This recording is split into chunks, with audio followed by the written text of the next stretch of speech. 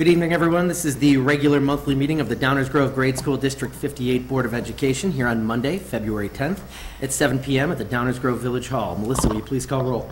Member Doshi. Here. Member Hannis. Here. Member Harris. Here. Member Olczyk. Here. Member Samanti. Here. Member Weiner. Here. Member Hughes. Here. As a reminder, members of the audience will have an opportunity to provide public comment tonight to the board later on in the agenda. The board asks anyone wishing to comment to please fill out a card and indicate the topic to be addressed. These can be placed in the basket on the table next to Megan Hewitt. All right, we're going to start off today with our flag salute with Leicester School. Please welcome Principal Novak. Good evening, everyone. I'm going to turn it over to my student council right now, and they will lead us in the pledge.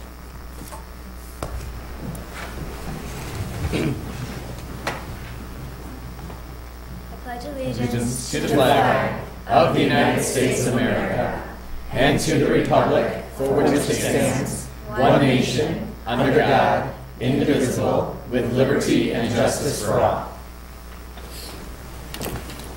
So we have two of our student council members here with us this evening. The other two are at a basketball game. And we have our one of our student council facilitators with us, Mrs. Kathy Yee, and Mrs. Marina Kasicki is ill with the flu. 'Tis the season. So I am going to turn it over to our student council right now, and they're going to share a little bit about what happens with student council at Leicester. So Gianna is the president, but she's at the basketball game. I'm Matthew Novak, the vice president. I'm Nora Benjamin, the treasurer, which is also at the basketball game. So last spring, we partnered with St. Baldrick's Shave for the Brave to raise money for childhood cancer. We also partnered with the PTA for the Playground Committee and hosted a Happy Grams fundraiser. We raised almost $1,000. In September, our student council sponsored a hat day to raise money for residents of the Bahamas who were devastated by the recent hurricane.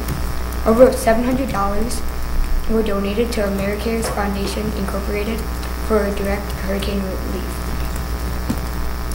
So this year we also did Red Ribbon Week. Our theme this year was Follow Your Dreams and Live Drug Free. We had spirit days like PJ Day, Sports Day, and Red Day. Students also received a special pencil, bookmark, and we signed a pledge to live drug-free. In November, the student council raised some dough by selling tickets for kids to throw a pie of whipped cream at our PE teacher, Mr. Donnelly. We raised over $1,200 that went to holiday gift cards for local families in need. So these are some of the students that got to throw pie. Kindergarten did it, all the grades, 2 representatives from every grade got to throw. So some of them In December, we brought warmth and cheer to the local families by collecting new hats, mittens, scarves, and toys. These items decorated the tree in our front hall and were donated to Downers Grove Sharing Connection and People's Resource Center. So what we're going to do next, in the spring, we are going to host a spring cleaning donation drive and collect supplies for Sharing Connections in Downers Grove. So along with that, we're going to do an April Foolishness Spirit Week, and we will also continue to collect pop tabs to support Ronald and McDonald House charities. We also hope to create an addition to our flower garden in honor of Sophia Berry, a former Leicester student who passed away a few years ago. So we just want to thank everybody from the Leicester community for all their support for our activities. We are excited for what is to come.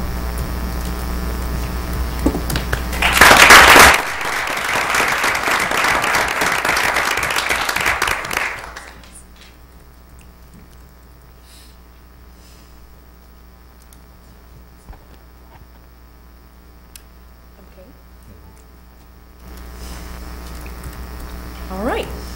So just a few things about Leicester.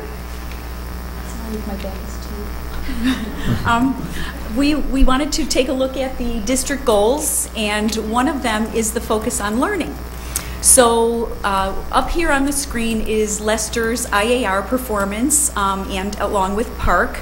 And that was something that once the district shifted the philosophy in terms of focusing on this tests and the scores, we have had a steady progression in the upward direction over the last several years in all the areas of reading, math, as well as our participation rate. Also, in reading and math, our District 58 strategic plan has a goal that by the spring of 2021, our median percentile achievement in reading through MAP would be measured at the 80th or greater percentile, and in math it would be at the 77th or greater percentile. As of the spring last year, Lester is measuring at the 77th percentile in reading and at the 73rd percentile in math. So that puts us well on our way to achieve that goal in the next couple years. Now, our focus on learning. We have those professional learning Mondays. We love them.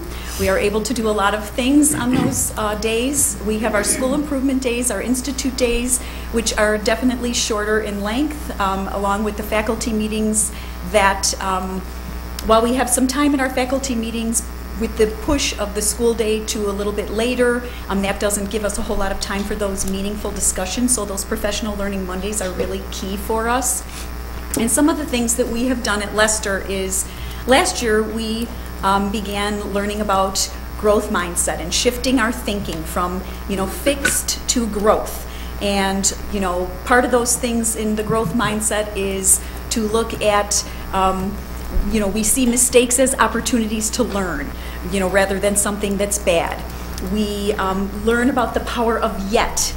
I, don't know how to do this yet.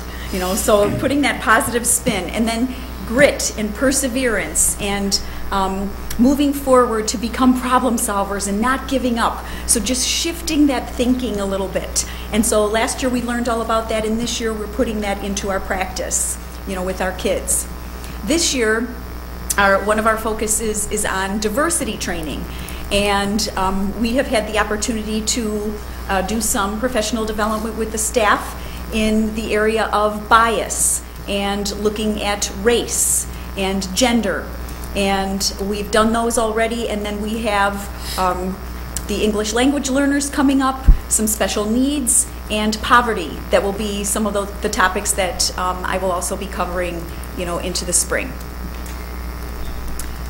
This year also, across the district, we are focused on discipline with dignity, and that is the father and son team of Alan and Brian Mendler, and their practice, and Mrs. Novosel, she has taken on this task, with everybody, and looking at we're just kind of reviewing some of our practice, that we have in how to motivate kids, and what is stress, and how to disagree without being disagreeable, and those kinds of things that are all part of the learning that is found within this resource.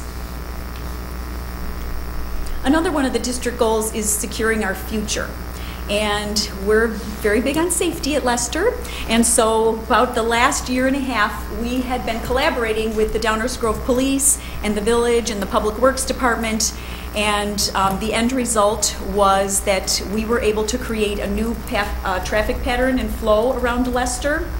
So we were able to change a two-way street to a one-way. There was a no U-turn section that was causing quite a bit of congestion.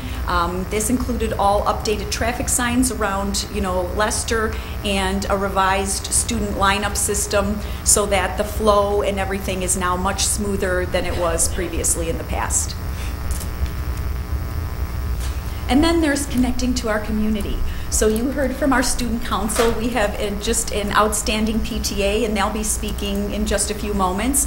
We have partnerships with a number of different community organizations, and I just listed a few, and I'm sure there's a few more that I have forgotten, and I'm sorry about that, but there's a lot. We have our Lester volunteers. We love to have, our community into our classrooms as guest readers or whatever. This year we have our Seesaw initiative that we are communicating, and having student portfolios for our parents. So those are all fabulous things. One of our organizations that we have at Lester is called OAV, and it's Our American Voice.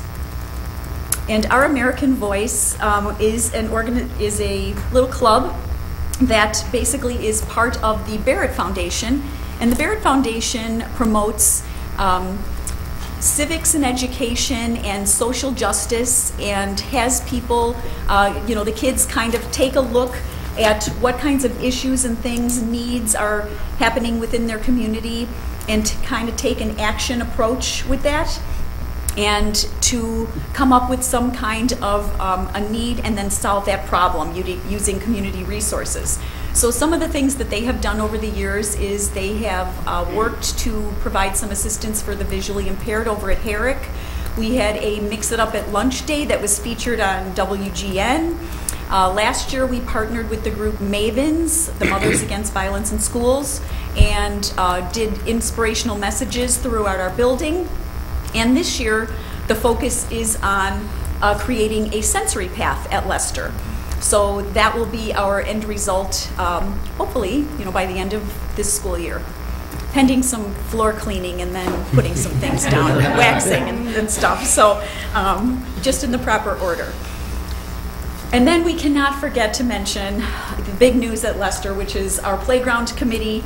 That was something that has truly been in the making since probably 2014, 15.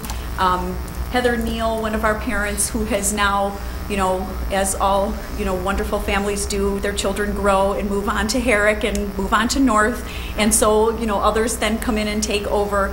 Heather Neal began this with Becky Rankin, and then Patty Esslinger took hold of it in 2017, and boy, did she go. And she created a Lester Playground Committee. She turned it into a 501c3. She began doing all kinds of fundraising and donations and company and community matches and all kinds of things. And what ended up happening was we were able to fund not one but two playgrounds at Lester. We have two, an east and a west side, and the ladies and gentlemen that are in the picture right there, that is our Lester Community Playground. And one of our families, in the center in that picture, the Gowell family was also featured on NBC, because we want to make this playground similar to Hillcrest in that it is accessible to children of all ages, shapes, sizes, and needs. Oh, wait, I'm backwards. Sorry about that. Okay, and also the big news is that we are opening Lester's time capsule, and that is 25 years. It's been in the wall at Lester.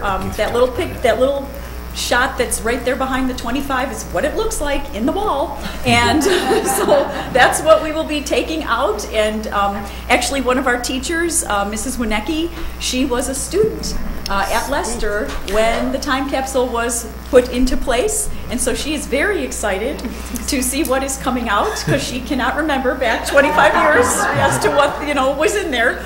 But so right now our BLT and our staff and everybody is in the middle of planning, so more to come on that, and you'll all be invited. So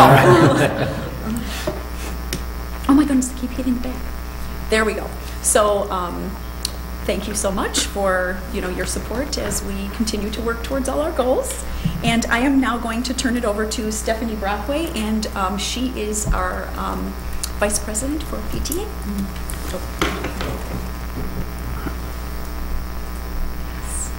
Thank you so much for welcoming us in today to tell you a little bit about our life at Lester. I feel like a slacker because I have no presentation. But to be fair, our president actually fell ill today, so I'm standing in last minute. So if I bumble like an idiot, at least I have an excuse. Next year, if you invite us back, that can't fly. So this is where we're at. But I'm very, very happy to be here on behalf of the PTA. we are blessed with an amazing community around Leicester, and I've been a Leicester parent I think for 8 years now, and I'll be here for another, I think, 5 or 6. So I'm really running the gamut here, so getting to know the community really well with them. I've just been amazed over the course of time the willingness of our parents and their families and the rest of our community to come together. As a PTA, we have a focus of supporting our kids in the school and making sure that we support their learning, their growth, and their happiness. And to do that, we also need to support our teachers and the staff and make sure that they have what they need and the additional little things that can just add that little extra touch in the classroom. So that's a focus for us. And then building the community. So we have efforts in all 3 of those areas. As a PTA, we're very active in fundraising. I know, like, the fundraising that we did for the Leicester Community Playground was an enormous amount. And one would worry, and we all did when that effort started, whether or not we could sustain fundraising for a huge playground effort and also support all the things that we want to continue to do for our school.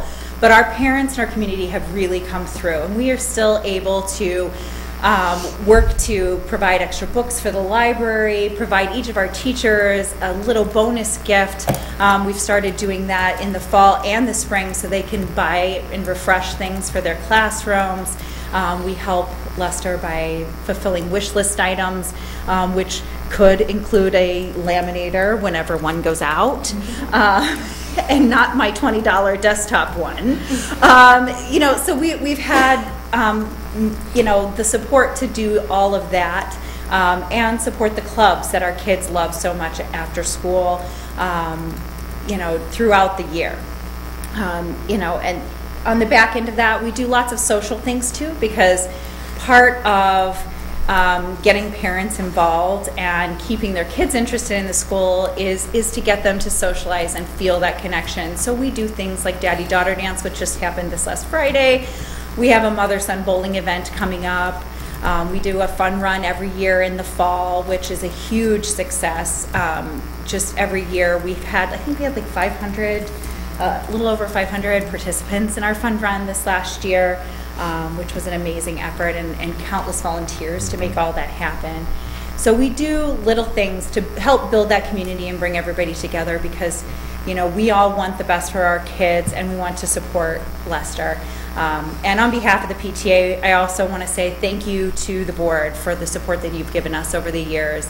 I know we know that you have listened and you've heard, and it may not always be the answer we want, but we like it when it is. And it's all good. The board has been good to us, and Downers Grove has been good to us. So thank you so much. Thank you.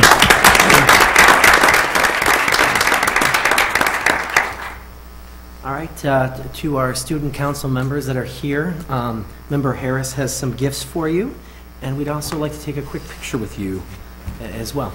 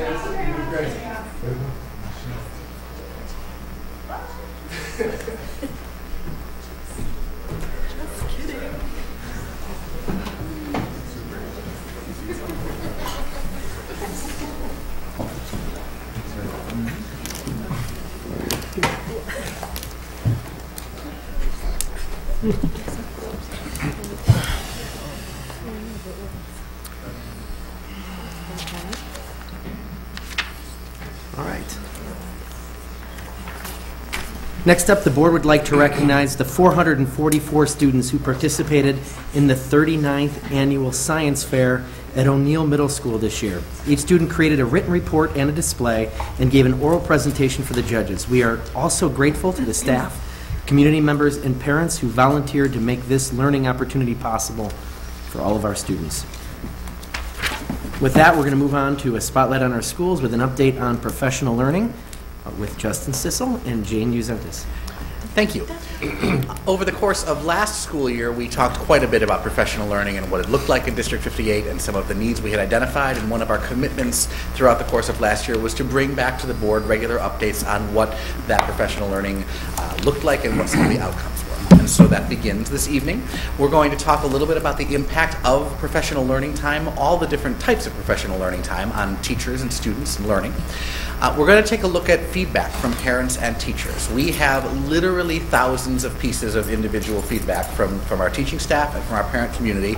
And so while there are, it certainly runs the gamut in terms of individual responses, what we've tried to do for tonight is to pick out some themes, both in terms of areas that we are being commended and in terms of some areas for ongoing reflection and growth as we continue to work through all of these professional learning opportunities. One of the connections from that feedback and part of our conversation last year was the usage of subs and what that looks like, both for professional learning and for other purposes in the district. So we'll spend a bit of time talking about that. And then, as I mentioned, looking at areas of revision and refinement as part of that ongoing reflection and improvement process as we look toward next school year. So when we think specifically of the professional learning Mondays, again, there are three sort of silos in which these fall. There are about a third of the Mondays are district directed, which essentially means the district administration is planning the activities. Today was an example of one of those Mondays. And some of the topics that have been mentioned, you might recall that Karen Novak just spent some time talking about discipline with dignity. And so this year the rollout for that began on a district directed Monday when we were able to have the entire staff together, or at least half of the staff on one side of town and half on the other, to begin with sort of a consistent unified presentation, and then it rolled into a building directed Monday. So those are the kinds of Mondays that are planned by building administration, and again that's ongoing conversations around things like discipline with dignity and some outside presenters, and also a lot of student data conversations and really getting into some of those more rich and meaningful conversations around instruction at the building level.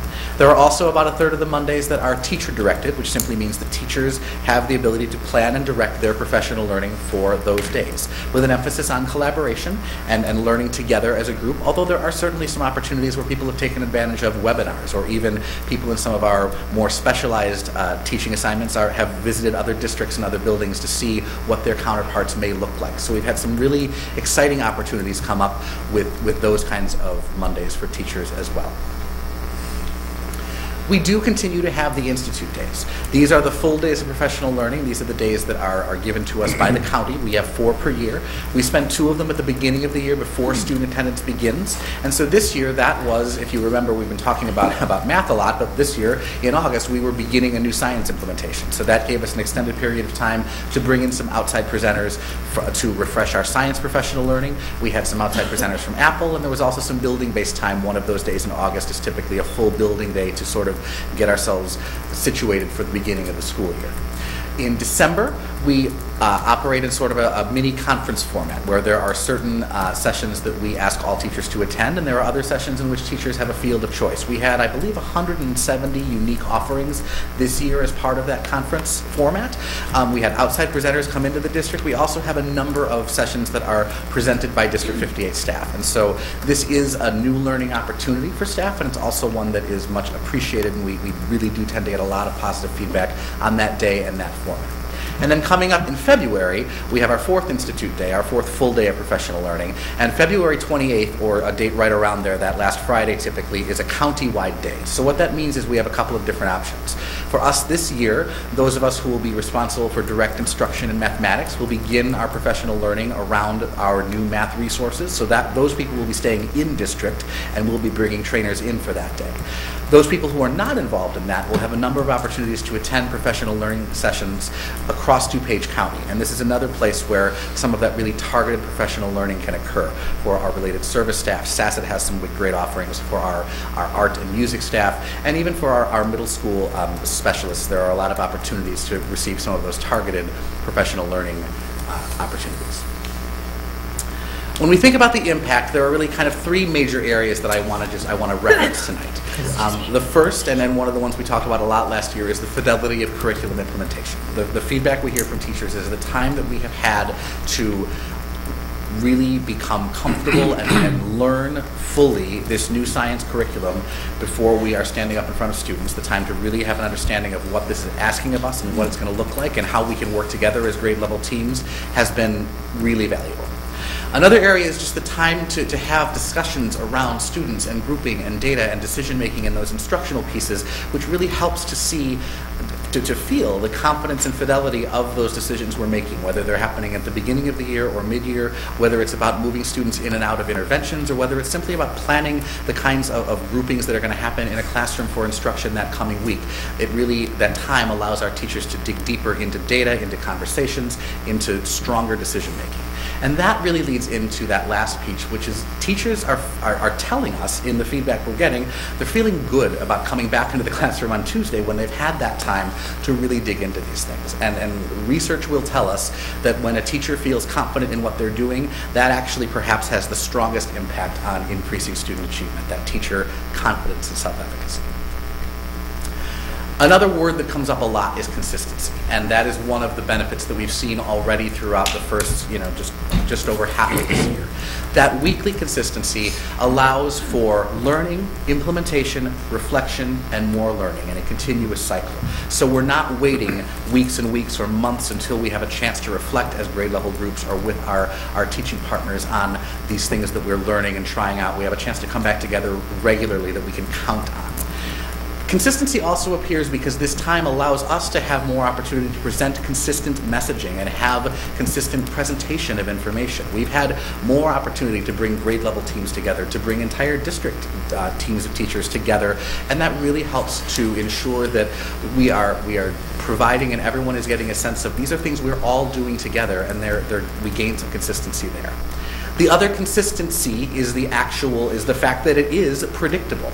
Now, having had about 17, 18 of these Mondays, we're getting much better at knowing what we can and can't fit into that time, what is going to work, what is the right amount of learning that can be accomplished, what kind of targets and we can set and outcomes we can expect from each Monday and then from a series of Mondays. So the very predictability allows for us to get better and better at using that specific amount of time each week. I'm going to ask some members of our Professional Learning Council. You'll recall that's the group of teachers and administrators who have been a sounding board and a feedback group and really part of the creation of all of this. A few of those teachers are going to share in the presentation tonight. So at this point, Shore Costello from Highland and Bob Luciano from Fairmount are going to take over. Hi, I'm Shore Costello from Highland School, and we just wanted to share with you some of the feedback that we have received from staff. So the first question right here is how valuable was today's professional learning experience for you personally? And after every professional learning Monday, the staff is asked to fill out an exit slip to reflect on each session. And so you can see we have about 4,600 responses. And so around 82% is showing you that we find it very valuable or extremely valuable. And the results of that is extremely overwhelming compared to what you see, the 3s, the 2s, and the 1s. The next slide is how productive today's professional learning is, and is a time used efficiently. And then the same thing, if you combine the 4s and the 5s of productive and extremely productive, it's around 84% find the time to be very productive, and we'll explain in later slides of how we use that time and give you specific examples. What's important is that the time that is dedicated to these tasks at hand, we're really committed to maximizing that time, and as Justin said, we're able to target and figure out what can we do in that time, what would we use for the next Monday that we could fix something that we hadn't done, or if there's something at a district level, how can we bring it to the building, and therefore how can we bring it personally, like for example in my 4th grade classroom. The next one, oh I'm clicking, sorry. The next one is how do you feel today's professional learning will have it, when do you feel today's professional learning will have an impact on your students? And you can see that it's extremely valuable because whether the impact is immediate or thereafter, it's a huge impact. So you could just see even in the pie chart where the majority is immediate, the rest is within mostly within the school year. And this last slide that I'm going to present to you is asking if the goals on Monday were to provide building teams of teachers the opportunity to collaborate and implement direct specific support for students earlier in the school year. Has the PLMs or Professional Learning Mondays have an impact providing these supports? So this survey was given to teachers in January to gauge on the reflect on the PLMs thus far. And the opportunity to collaborate goes further than just your teaching partner. It would be your teaching partner. I had written down just specialists, instructional coaches, cross grade level, cross building teachers. And it's a true dedicated time where all teachers are available. And if you are talking about instructional practice or curriculum implementation or student growth, the people that you need are available at that time. And that's a big deal, that you are able to plan ahead of time. We know this is a teacher-directed time. We know this is a building-directed time. How can we use the resources that we have to make it better for kids?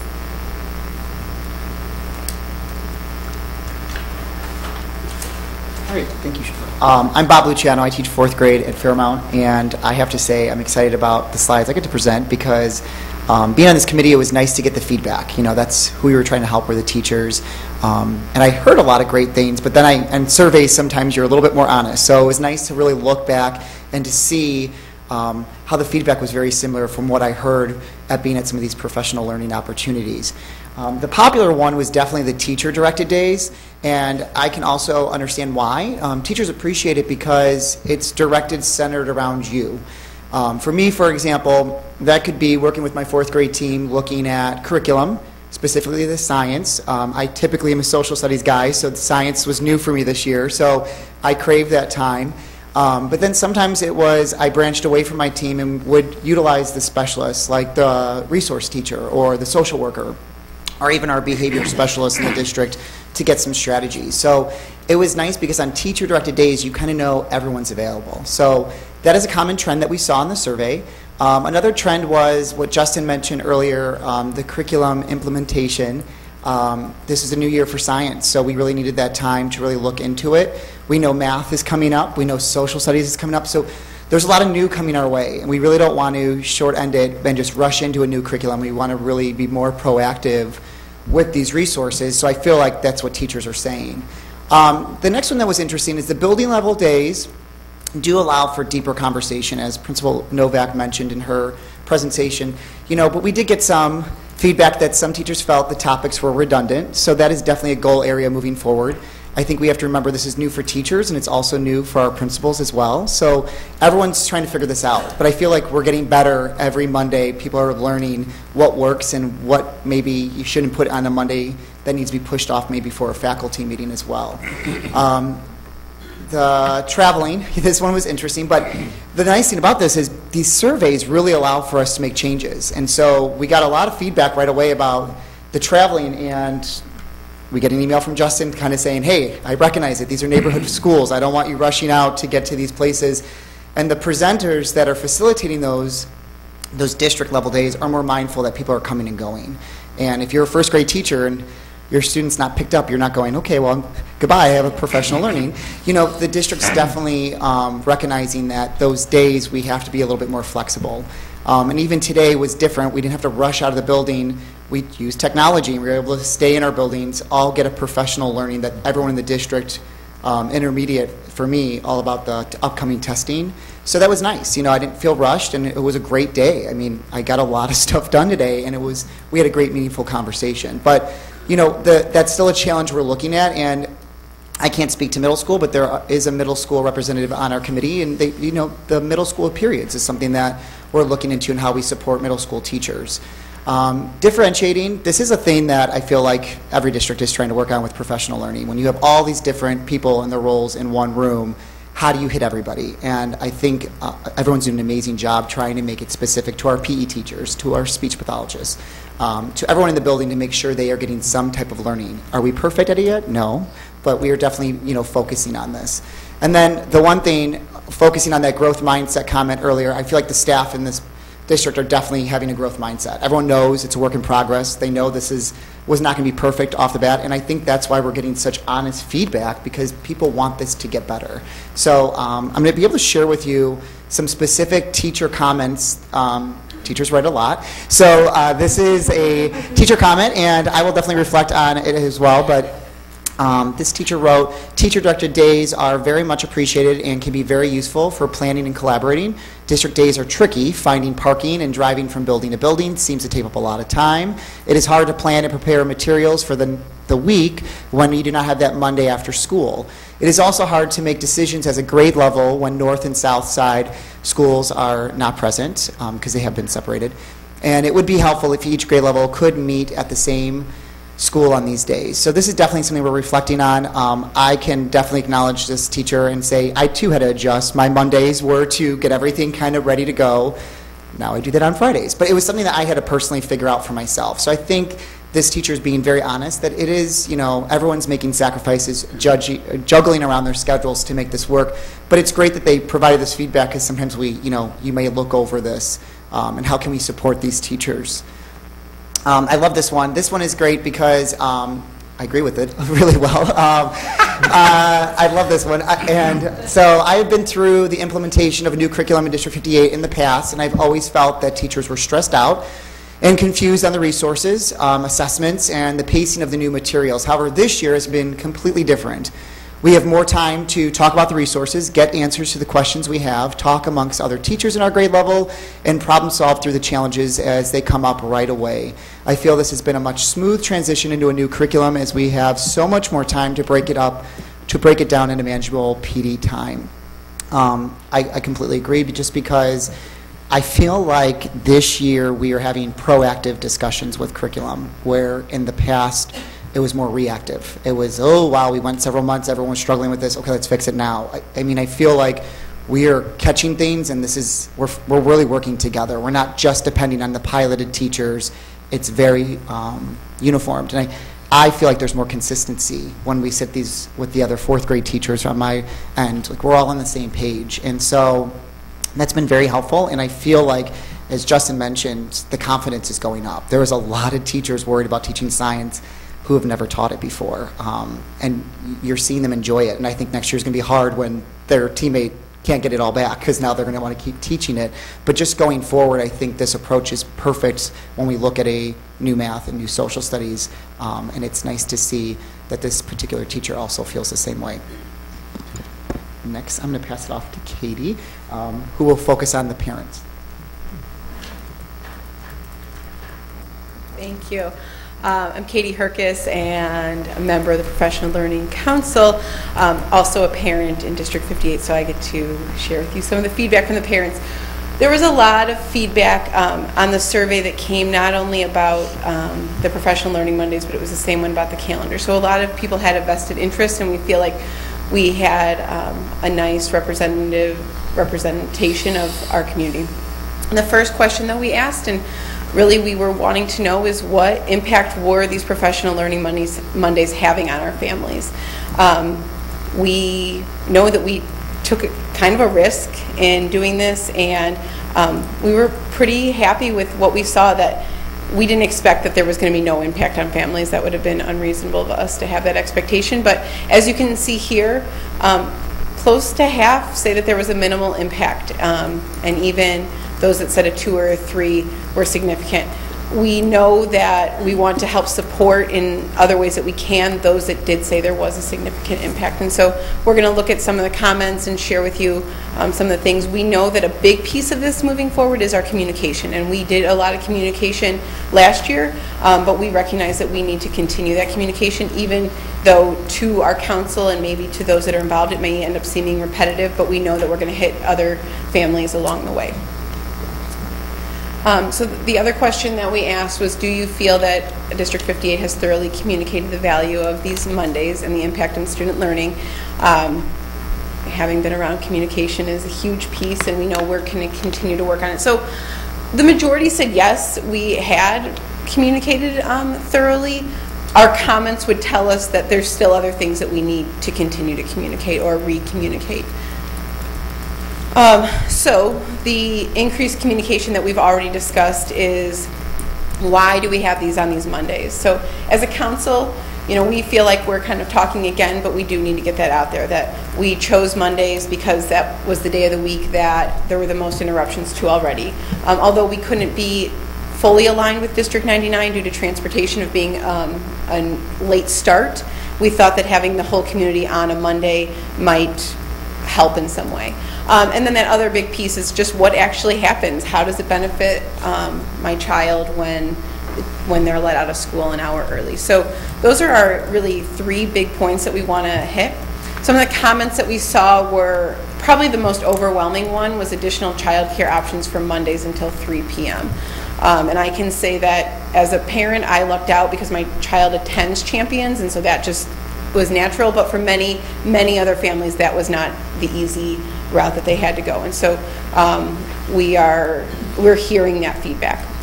And then that last quote on there, or the quote at the bottom, I think was the overwhelming message that we receive from parents, that they're willing to accept this impact and the inconvenience if it's truly working for our teachers. And I think, as you heard from Shore and Bob, we do feel it's working, and so our next step is that we need to communicate that with our families.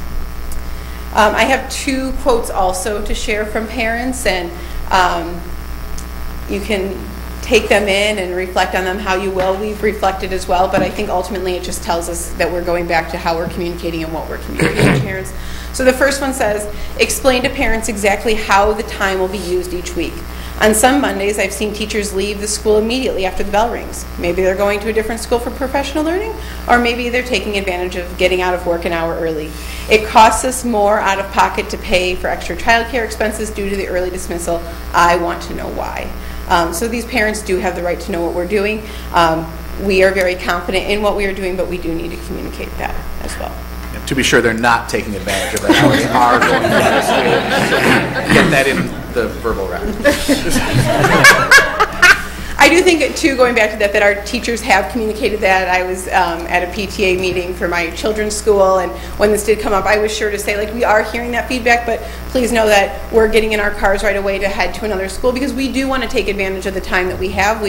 Although we know it's predictable and how much we have, we are trying to use every minute of that. So once we know that our students are taken care of, we are on our way to where we need to go. And then the other 2 quotes that we want to share with you is that please share data with the parents and community on the decrease in teachers getting subs for teacher in-service committee meetings, pull-out days, etc.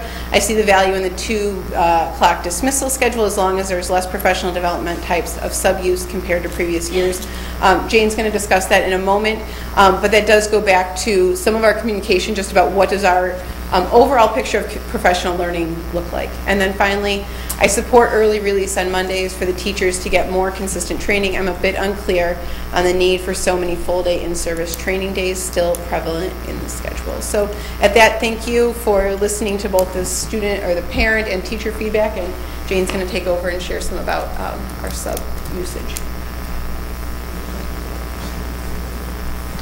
All right, as we look at our substitute teacher usage, one of the things that we discussed last year was the possibility that with the Mondays and having the consistent time, we can look at ways to reduce the amount of time teachers are out of the classroom.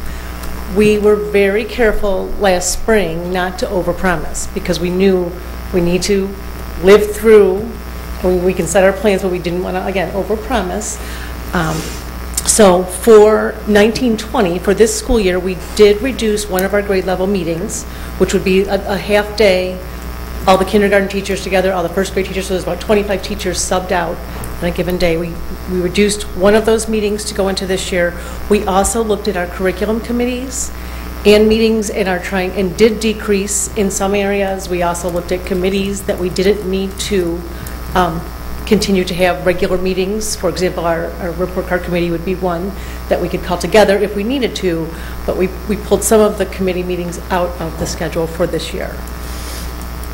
We definitely are recognizing that there's more work to do in this area, and so we reduced pulling staff out of the classroom for meetings. What you will notice in the curriculum committee meetings, we have definitely more control over. When you're looking at the special education meetings and the collaboration meetings and the data meetings, and that amount of time where we are using subs, floater subs across our schools, so teachers can have the opportunity to collaborate, to work with specialists, and to make plans for individual children, that has not decreased during the school year.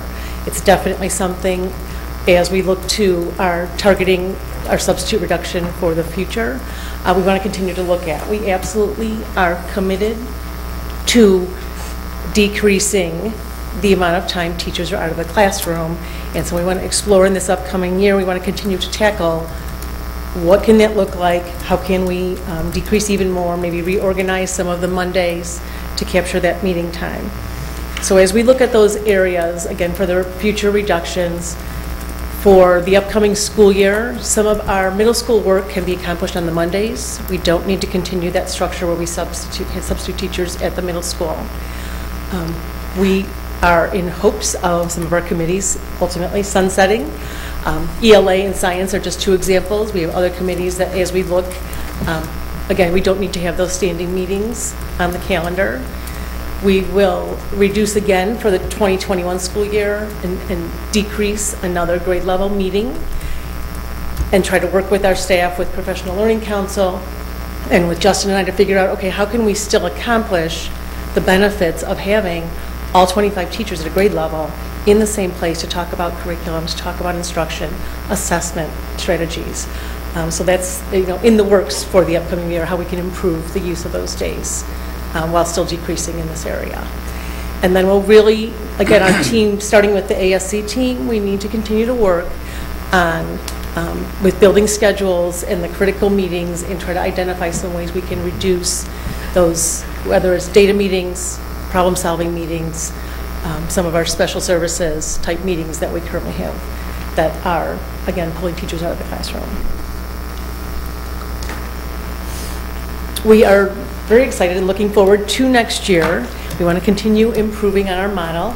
Some of the areas we're looking toward or looking at are that exploration of additional childcare options. We definitely have received that feedback from parents. Are there, can the district help explore additional opportunities for something that kids could be doing from the 2 to 3 o'clock time on Mondays? So more to come in that area. We are looking at structures to minimize the travel for teachers. As was mentioned, we don't want to lose time with travel, so could we be a little more creative or use some of our technology to reduce that time and have more teachers staying in their locations or traveling a shorter distance. We, as Katie talked about, that regular communication to our parent community, we definitely want to do a better job and continue to increase our communication related to what do the Professional Learning Mondays look like. We've started to increase that this year, but are looking at putting more structures and systems in place for our regular communication so parents have a really good understanding as to what our teachers doing and why is this beneficial for our students. Again, as I've mentioned, that continued focus on decreasing the time teachers are out of the classroom, that is definitely a goal, and that we will look to have stronger systems or increase the systems in place so that we can reduce our substitute time. And then we'll want to keep working with our Professional Learning Council to get feedback and input from our staff to continue to refine and improve these days, as well as getting feedback from our instructional assistants. They have found quite a bit of benefit by being included in a number of, they themselves are getting training specific to their roles, as well as having that opportunity to work with our teaching staff specific to some of the students that they're working with or some of the programs they support. And finally, this slide is really a repeat. This is from last year, looking at those quotes as we began to explore this consistent model. Why is this professional learning model we're choosing? Why do we feel it's effective? What's important and how it will benefit children? So we included those quotes again. And then finally, if our board members have any questions for me or for Justin, we are happy to answer questions at this time. Thank you very much for putting this together, because I think a lot of the board, we're really excited about this, but wanted to have follow-up to make sure that we're constantly checking to see that it's effective and it's what we set out to do. My question is on, as far as communication, you said that, or somebody, I forgot who said, that the plan was to better communicate with the parents. Is there a plan in place, or is that just you know that that's an issue and you're going to work towards it, or is there already a plan in place and how you're communicating it? Like, for instance, principals this year, most building principals now have a communication, a weekly thing, which is fantastic, that across the board every school is getting that kind of message. Is that something that could go in the Monday message? Like I don't know how far out you guys are planning your professional Mondays, but if you know that week that this is the topic, could that be in the thing? Because if it comes from a principal, parents are inclined to read it. And that is actually one example of a step we're putting in place that we started this year, in that it wasn't in all newsletters, and our principals are starting, based on this feedback. We have a number of principals now who are adding that piece to their weekly newsletter, and we'll continue to work as a team, I think an admin team, to identify, is that consistent across all 13 schools as of this week? That I don't know, but that is exactly what we're working toward, is where will those consistent communications come from.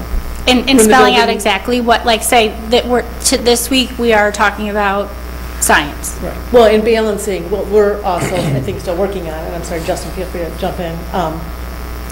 We have our biweekly communication as well to stay from the district office. So is it a district day? Does it belong in the district communication as well as the principal communication? The community communication. So I feel like I think our current plan is just more.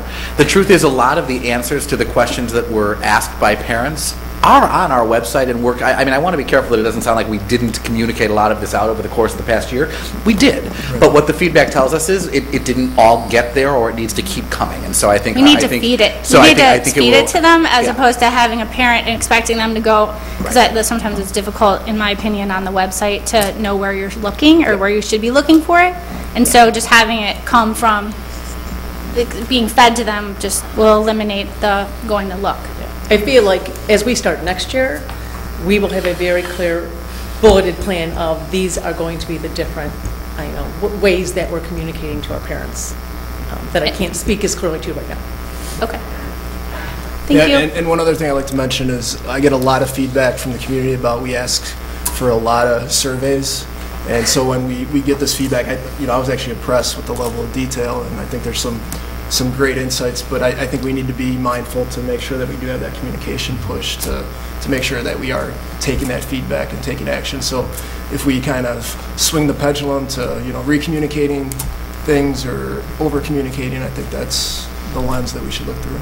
It feels like that to us because we are living, you live it every day, but to a parent that you need to hit them over the head like a million times to sink in.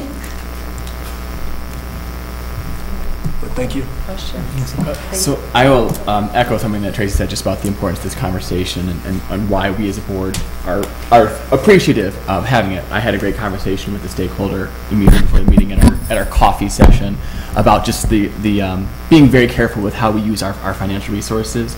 And so this is not a huge investment in terms of dollars and cents, but this is a huge investment of our time, our teachers' time, our students' time, our families' time. But I'm really thankful to the team for coming tonight to talk to us about it, because in any investment we expect to have a return, and I'm pleased to see some of the things we're seeing tonight.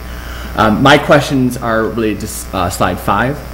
Specifically, we talk about three observable areas: fidelity of curriculum implementation, time to discuss students and groups of students, and teacher self-efficacy. So one thing I was going to ask was, how do you measure fidelity of curriculum implementation? That's a great question that would be like a dissertation-length answer, but I think what the brief version is, a lot of it begins with being able to walk into a classroom and see that the resource or the learning is happening as it's intended. And I think, especially in the first year of a resource implementation, we really are hoping to see teachers kind of, there is an adherence to this is what the resource is asking us to do. We go through that for that first year so that then we can look for and identify gaps and make improvements there. So one piece of it is truly just hearing from our teachers, yes, I'm doing this, this is how this worked for me. And that's where we just had our science committee meetings last week, And that was a big part of the conversation. How is it going for you? What are you hearing from your colleagues? And that, I mean, one of my questions to each grade level was, what more do we need to do to ensure the fidelity of implementation? And the responses were really essentially keep on doing what we're doing, because there really is a sense that teachers, again, have the time and space and are actually going forth and doing it, because all of our teachers will want to do the very best they can for their kids at every point. And so that does look like just, again, having the time to understand and fully walk through it. And then the accountability on that, again, is administrative oversight and walking through and having those conversations, as well as I think we're in a place where teachers are very straightforward with us. One of the conversations we had in Science Committee was, there's not necessarily enough days in the school year to get through every single lesson in this first year. So what do we do about that? How do we make a conscious decision rather than, you know, an uninformed decision? And that's a reality, again, of a new implementation. It just takes longer when you're doing something for the first time. So it is in, I know a lot of times we talk about it's in the conversations, but it really is in the conversation, because our teachers are sharing from a place of honest reflection. Here's where I'm at, here's how it's going, and here's what I need to make sure that fidelity is there.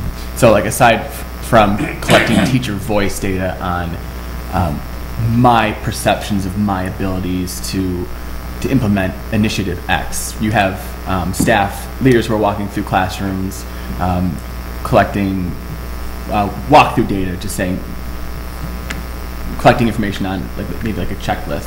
You know, this is common, or this is emerging, this is developed in classrooms and something. Is that kind of how we have? I wouldn't say that we necessarily have that uniform checklist. I would say that we have our building administrators as well as our curriculum coordinators who are coming from that initial supportive lens of walking through and seeing what is happening, and if it's not, offering suggestions or support in terms of how is there a way we can help it. But for the most part, we're not hearing we need support that's not. We're hearing people excited to see hands-on science happening in classrooms.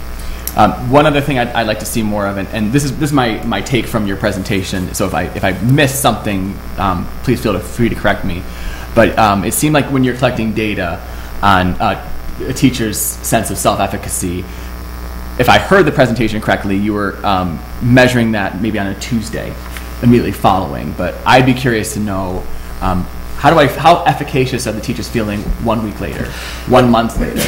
I mean, I know there's so many things going on. I mean, but maybe the Tuesday after Discipline with Dignity, we might all feel jazzed about it. But then, you know, teachers are very, very busy. They have a lot on their plate.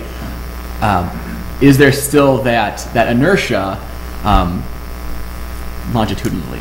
So one of the ways that we've addressed that is we have the weekly exit slip, which is really designed to give us that each time, how are we doing, how did this particular Monday go for everyone? And we really do have I would say 90-something% response every Monday from staff. The other, one of the slides had only 137 responses, if you might notice. And so that was what we've sort of developed a summative exit slip, if you will. It's much more open-ended. That one's also anonymous. And so we allow teachers to give us feedback or we ask teachers, I should say, to give us feedback a couple of times each year in that more longitudinal way. So those are the questions where we say, here are the goals. This is the slide that I'm referring to. We didn't put all of them in, but here are the goals we established last year when we talked about these Mondays. How are we doing in terms of reaching those goals? And then the next question is always, if we did it, if you can share more, and if we didn't do it, how can we do better? And so we are trying, and those, one of the things we looked at when we did the anonymous survey was there was always some question of, are you getting the same level of honest response that you are from a survey with the teacher's name attached? And as the person who reads through, and my colleagues up here could attest, who really does read through religiously every single response every Monday, the responses that came in, I mean, you could almost match them up because there was just a consistency of language, and whether it's effusive praise or whether it's constructive criticism, it bears out both in the weekly and in the overall. So I think there is definitely some consistency there, but we intend to offer that open-ended slip at least once, if not twice more this year as we're planning for next year. Well, thank you so much to all five of you. One more comment. One of the things that I heard is how do we explain the value? And I think if you talk to most parents, how do we explain the value to parents? If you talk to most parents, they're very happy with their student's classroom teacher, or have high praise for their student's classroom teacher often. And the value of reduced sub-usage as a way the moment that a parent can repeat the value to another parent is when you know you've sold the value of these professional learning Mondays. And so finding a way to like quantify, even if it's in the simplest form of, my student now has 20% more time with their teacher that they didn't have in the 2018-19 school year.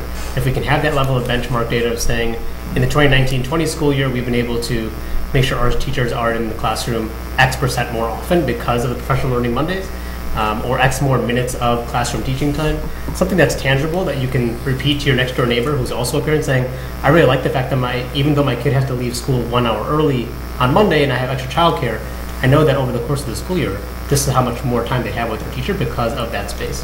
So some way to simplify and deliver the value. I also agree with the comments from my peers up here, so I won't repeat any of those, but that one felt like some way to tangibly deliver the value or explain the value to our parents. Go ahead. One thing really quick, sorry. Also agree It's just with a Karat lot. we want to talk about, not you. Oh, thank you. Good, perfect. Sorry. Also agree with a lot of the comments that other people have said, but I just wanted to make one more point that I appreciate the honesty of the feedback you guys gave us tonight. You did not just feed us the sunshines and rainbows of how this is the best thing we've ever done, but also here's the challenges. Like, we are experiencing a lot of positivity from this, but there are still things we need to improve, and I appreciate that honesty. And just, to me, it feels more real that way. It feels more authentic, and I really appreciate that, and I think a lot of others would probably agree. Thank you. Thank you. Well, I feel bad that I haven't answered. Here we go. That's okay. So I am just, so the questions about the how valuable was today's on 7 and 8, those are ones with names on them?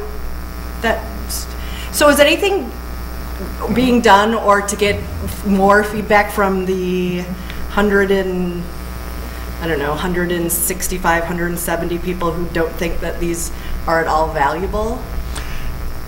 Yes. Yes. Yes. I mean, in a variety of ways. Sometimes you'll see a theme where there was something. Well, it seems like the Well, and I mean, numbers one of the examples too is when we talk about the district-wide rollouts of things. Like that is by its very nature not super differentiated, right? That's a moment where we're saying we want everyone to have this baseline, which means some of you are hearing a repeat, and some of so those are days where we often get a not super valuable for me. I already kind of knew that, and so we recognize that, and we don't there's value to the consistency of message. There's also value for us in thinking about how we deliver that. So often there are themes.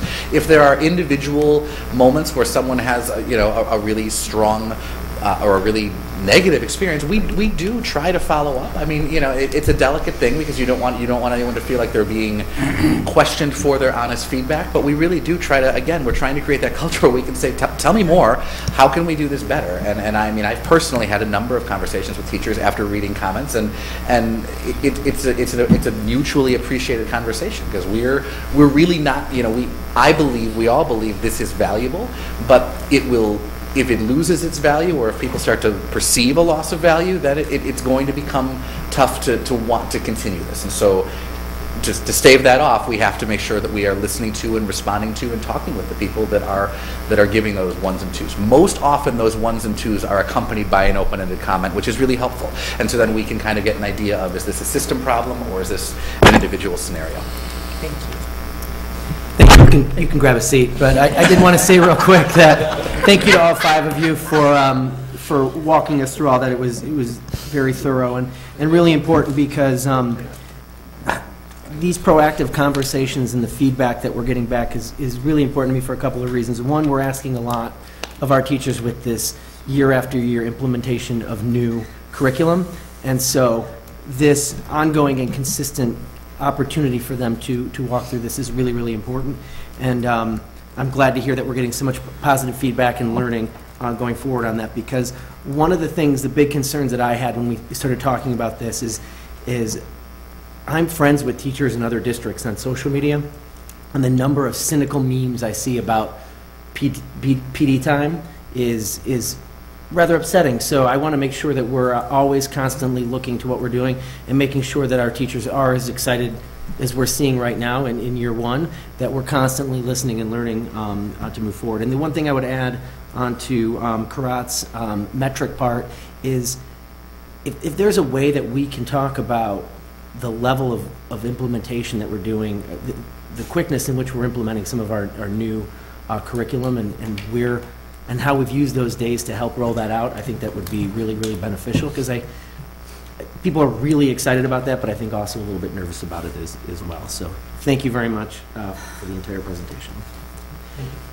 Next up, we have another spotlight on our schools with the school environment survey results with Megan Hewitt.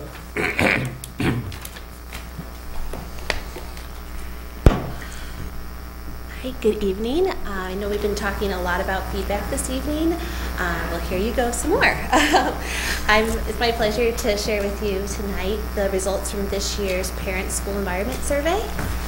In December, District 58 invited parents to take 2 surveys. The first is the state's 5 Essentials survey. That survey is actually still open right now. It closes this Friday.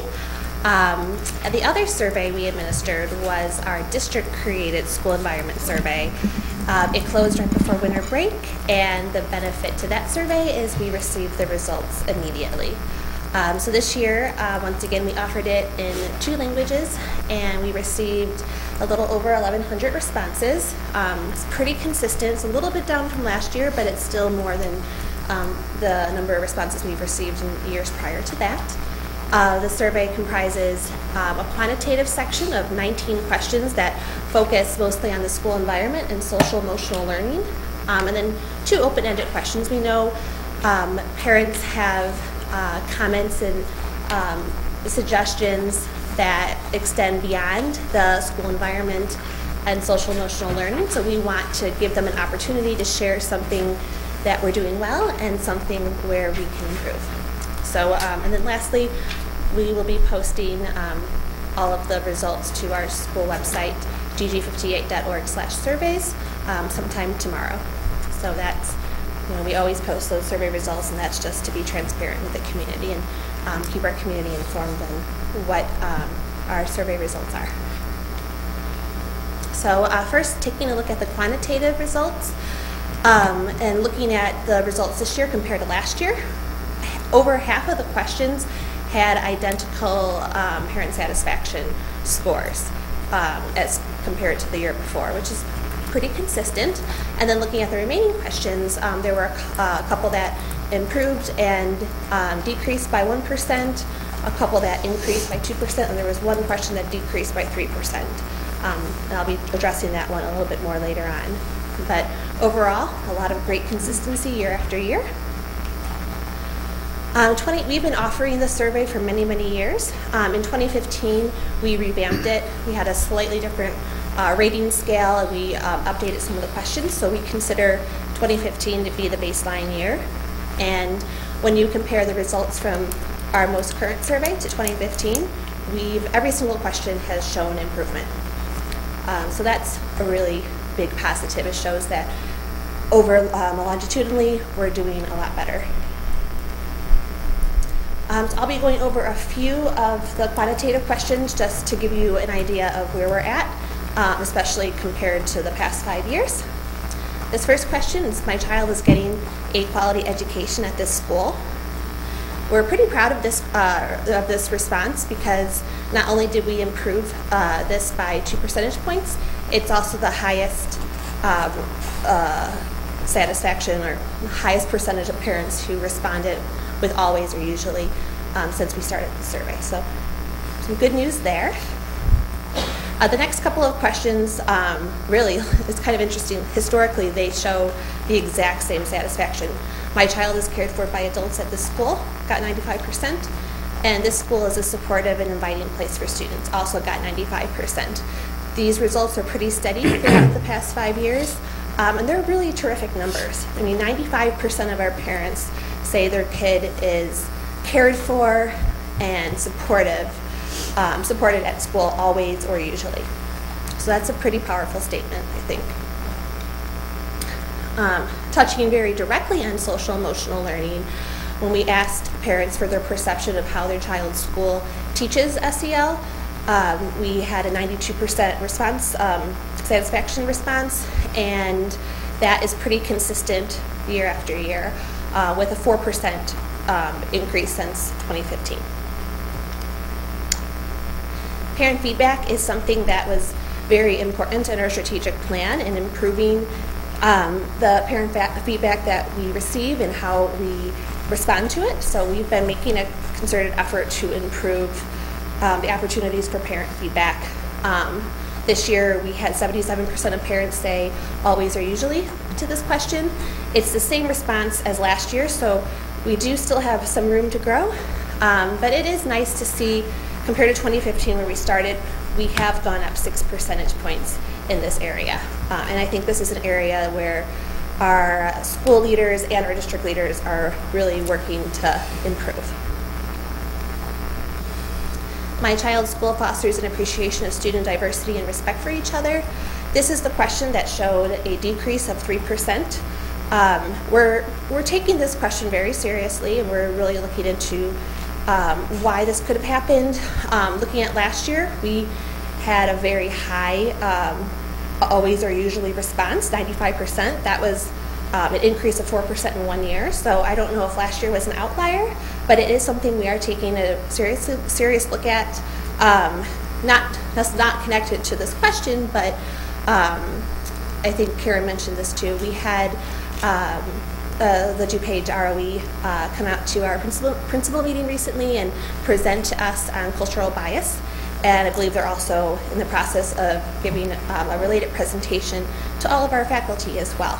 But this is an area that we'll continue to focus on. Communication is another big component of the strategic plan, and teacher communication has remained fairly steady over the past few years for parent satisfaction. Oh, and that was the last open-ended or quantitative question for this part of the presentation, and then all of those survey results will be posted on the website tomorrow.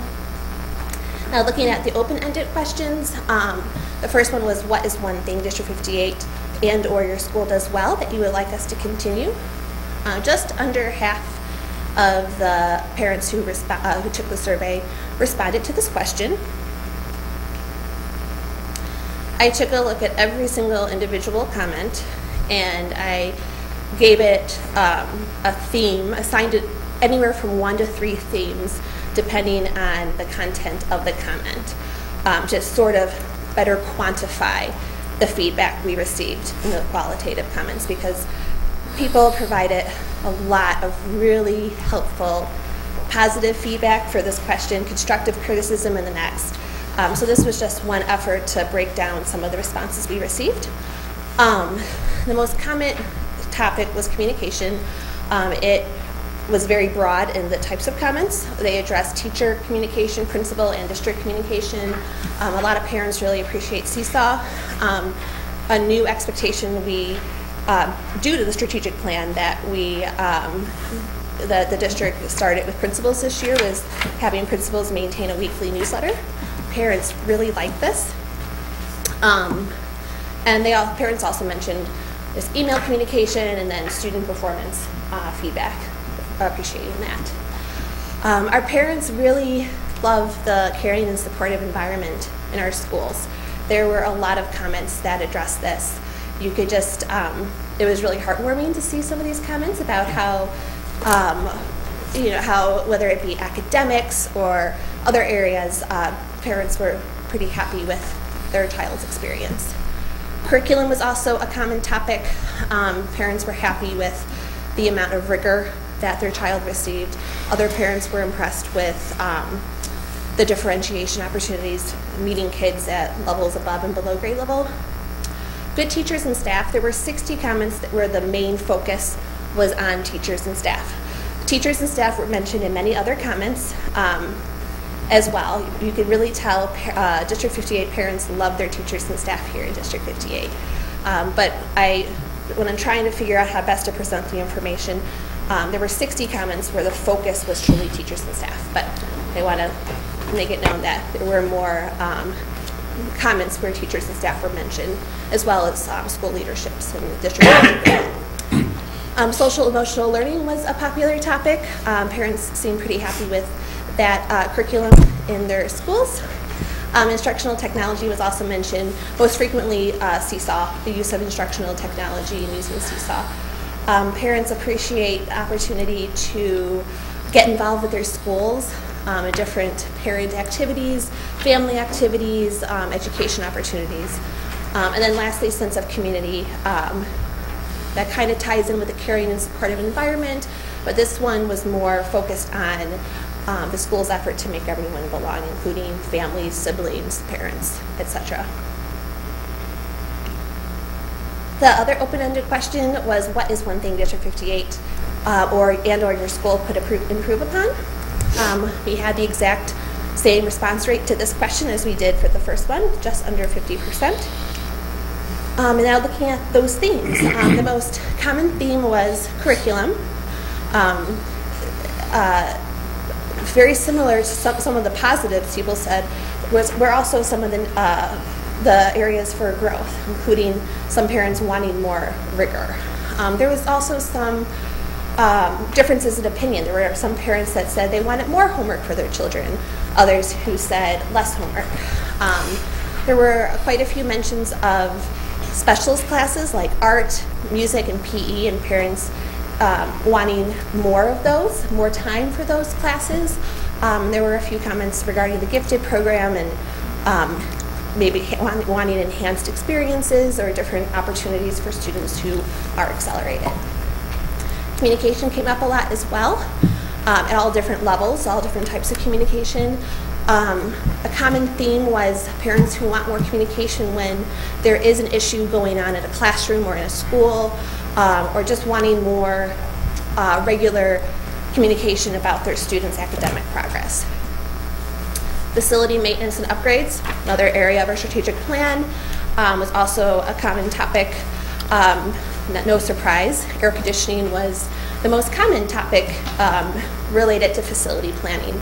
There were 20 different parents who mentioned wanting us to get air conditioning for our schools.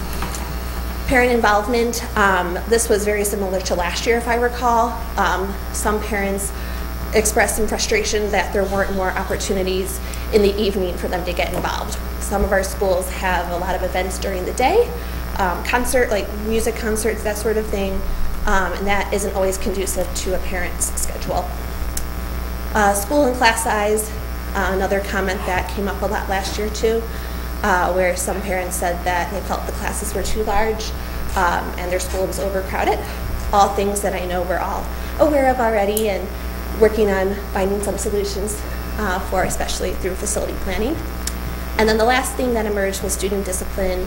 Mostly this was parents who want a stronger discipline policy in schools, or perhaps a little bit expressed some concerns about classroom disruptions due to student discipline.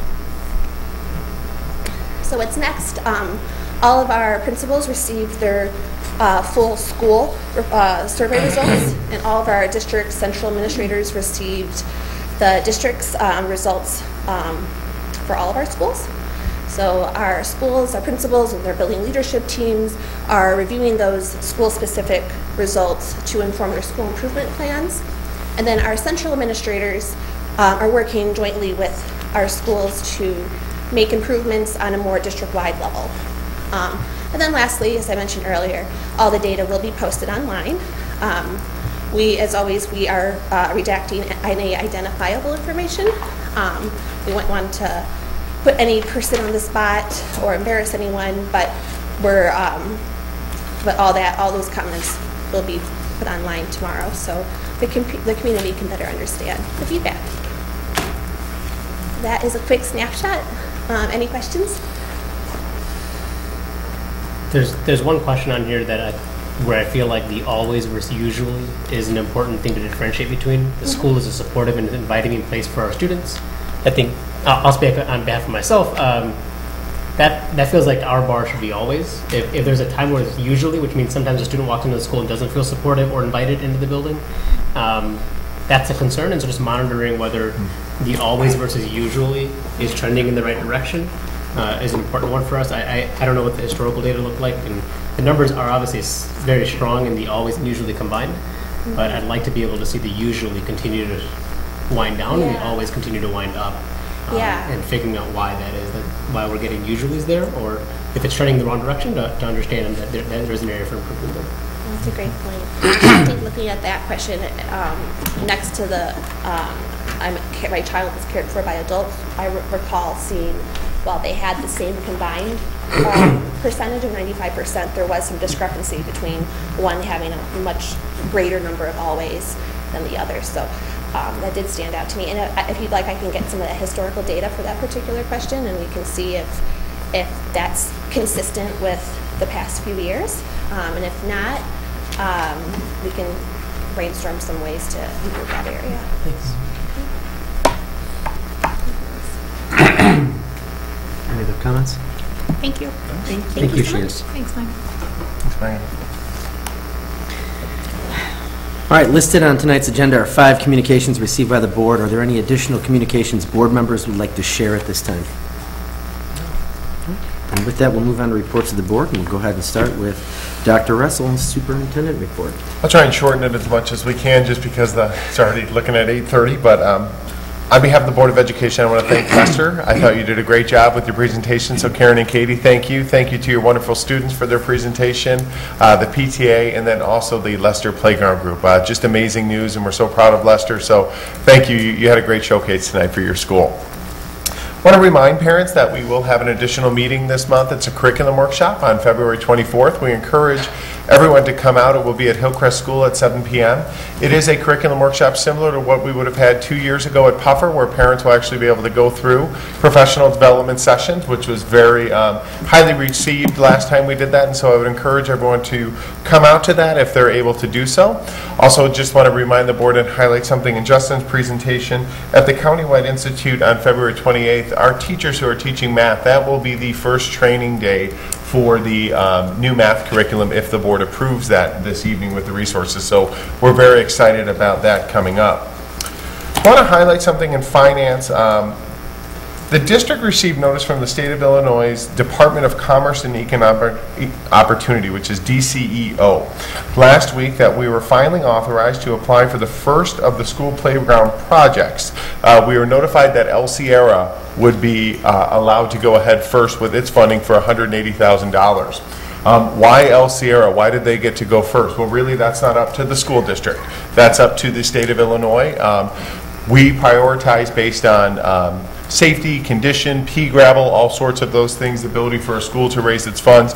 All of our schools are on that list, and so we're waiting to receive notification from the state, but we are very pleased that we did get initial notification. I do want to remind everyone, this is just step 2 out of 3. Step 1 was just getting on the list.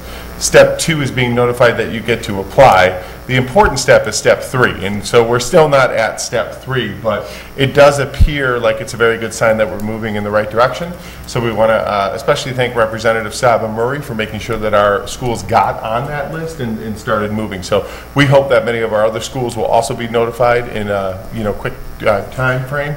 We could anticipate, though, that this could take several years. This money is coming from state bonds, and as you know, the state of Illinois is significantly backlogged with its bills. So just because you get to apply does not mean that that money is coming anytime soon, but it is moving in a positive direction. Speaking of facilities, District 58 Citizen Task Force met on January 22nd to discuss our facility needs and whether the district should consider moving to a 6-8 middle school model for grade level configuration. I want to emphasize with our community that no decisions have been made. I have received several calls and emails about when would my child move over to the middle school, and I remind everybody I love the enthusiasm, but we're a little ahead of schedule there with that. We have not made any decisions in terms of any funding or anything like that. On February 3rd, the school board did hold a special meeting last week. It was a very productive meeting. And based on the feedback received from the task force, the school board recommended that the task force wait to launch its facility planning engagement effort and instead reconvene in early March to more fully develop viable facility plans and continue to prioritize the different options.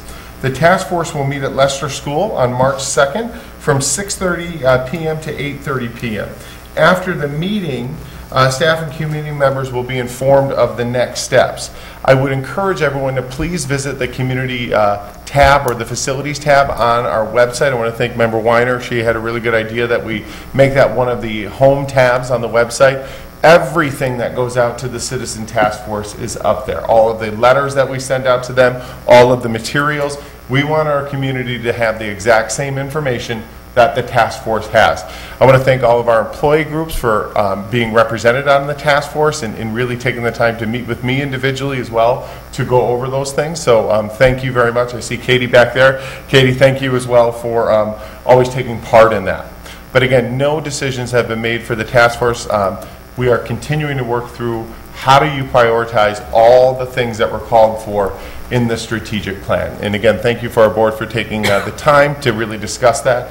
That tape, or listen to me, tape, the audio from that meeting is available, and you can find that on our district's website. There are no more tapes.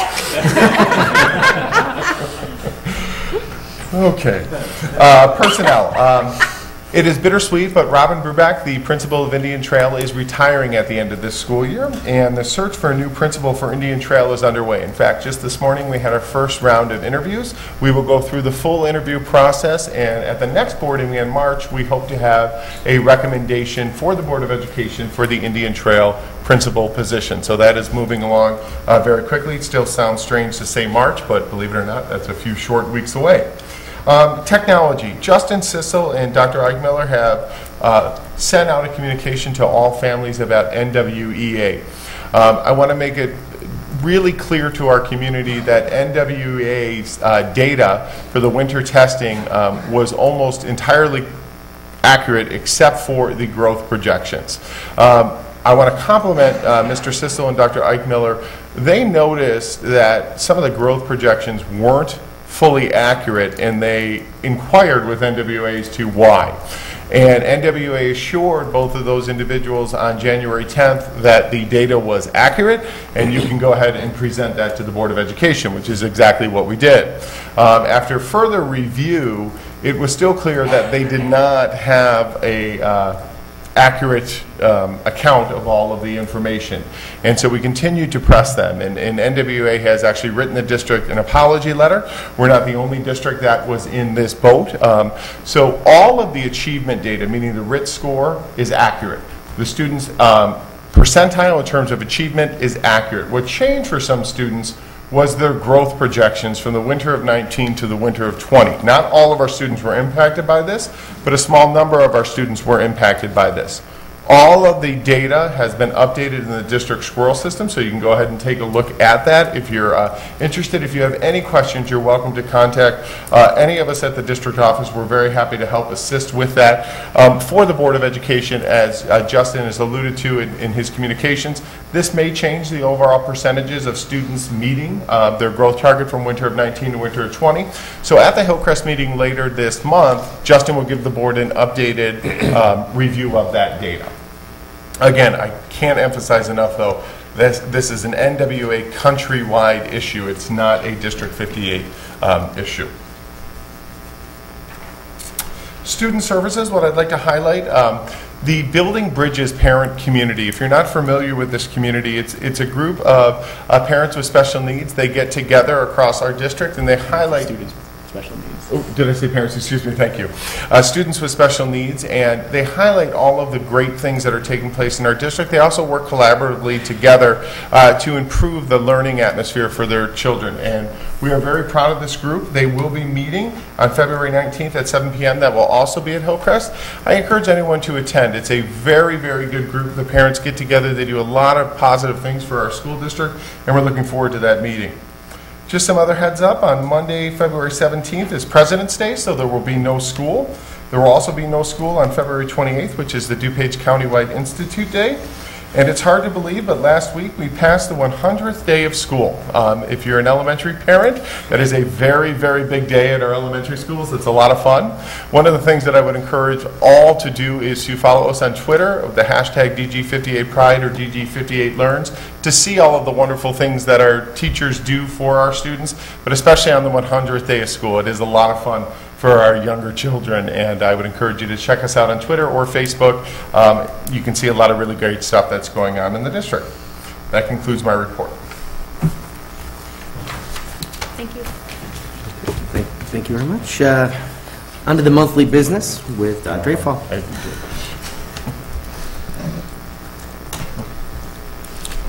So in your year-to-date report, we have 4 different ways that you look at the financial data as to how we're trending from prior year and from budget. So you have the, against budget, against prior year.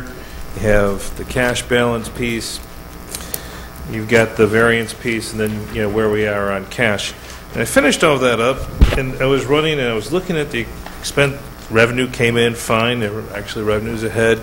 Then expenses are running like 2 points ahead of last year at this time, and then I remembered that we got 3 paychecks in January, which we did not get last year or the year before. We got those 3 paycheck periods in March. We have 26 pays in the year, so it's every other week, and eventually, it hits at different times of the year.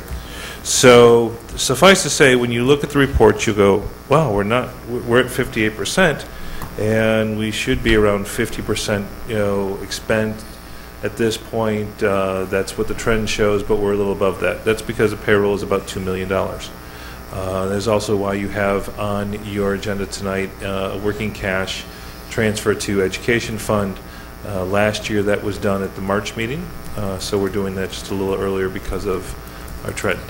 Overall, though, if you look at, and one piece I always look at is a comparison, on a cash basis, we're about $1.3 million behind where we were this year at that time. And you consider the fact that that payroll was $2 million. We had a little higher expense accounts payable this month than we did last year. It all depends on when bills hit.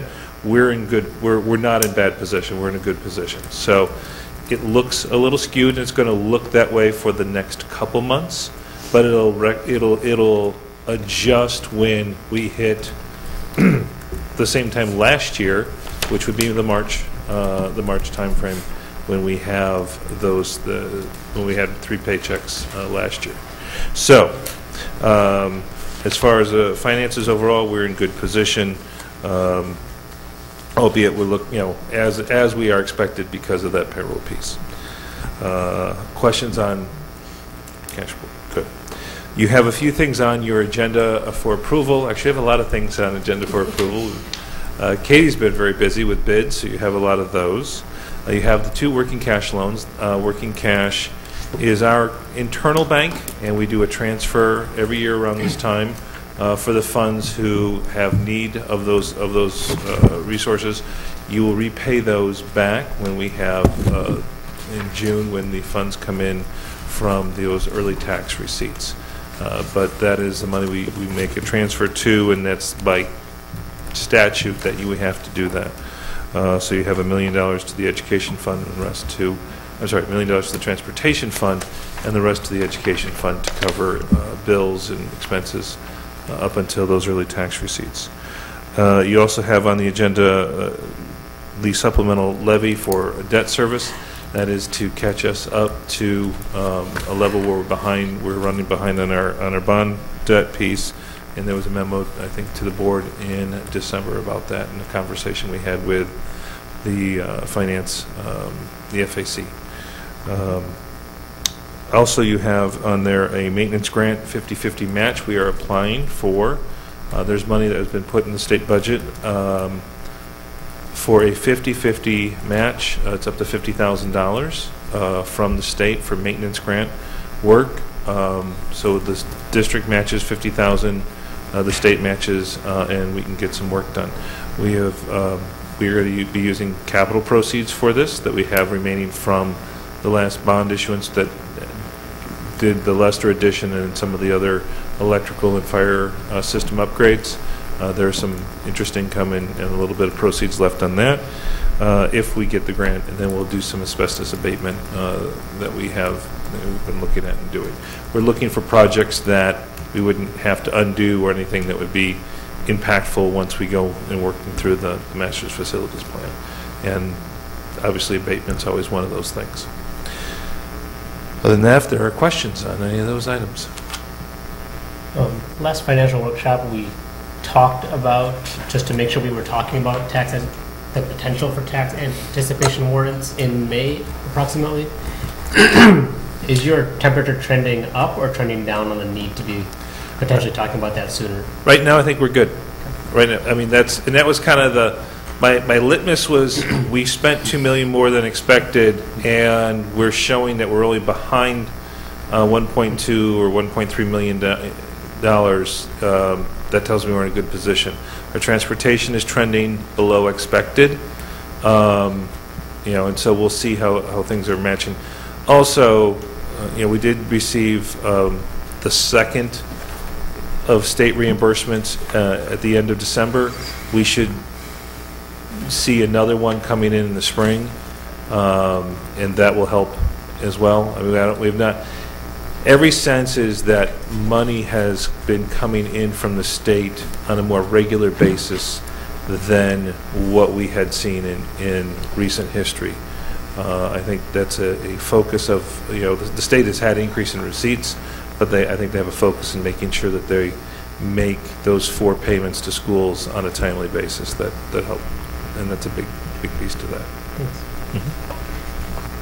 Okay, thank you very much. Thank you. All right, we'll move on to our policy committee report with Jill Samante. Thank you. We received the first draft of the ISAB, did I say that right? IASB. Press from Dr. Russell, and we decided and agreed upon splitting us into subgroups and having that our own individual groups done with reviewing those policies by spring break.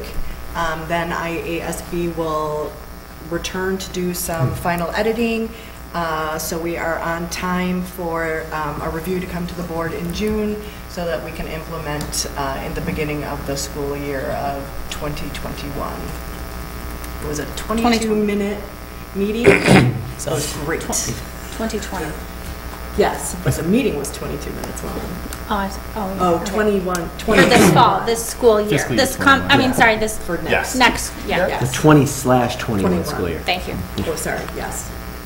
And so I know Member Doshi had a question last time. How will we bring this to the Board of Education? Likely, we will bring this to you as a wholesale adoption. 7-hour marathon meeting. 7-hour marathon meeting. Know that when you approve it, though, you always have the option then of pulling individual ones off if you'd like further consideration, or to continue to revisit that for several meetings after that. So you could avoid that 7-hour marathon meeting at once. But know that the policy committee will be having several filters to go through that before it gets to the board. Thanks. They're a very trustworthy group. All right. Any other questions? All right, then on to a report from the Legislative Committee with Kirat Doshi. Thanks. I'm clearly fighting the last part of the cold here, so appreciate you bearing with me.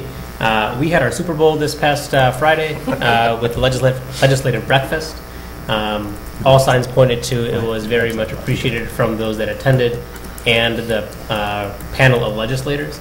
And so just a big thank you to the Legislative Committee, the members, my co-chair Emily, and all the folks that worked behind the scenes, particularly Megan and Melissa, and all the work that you all do to make that a successful event.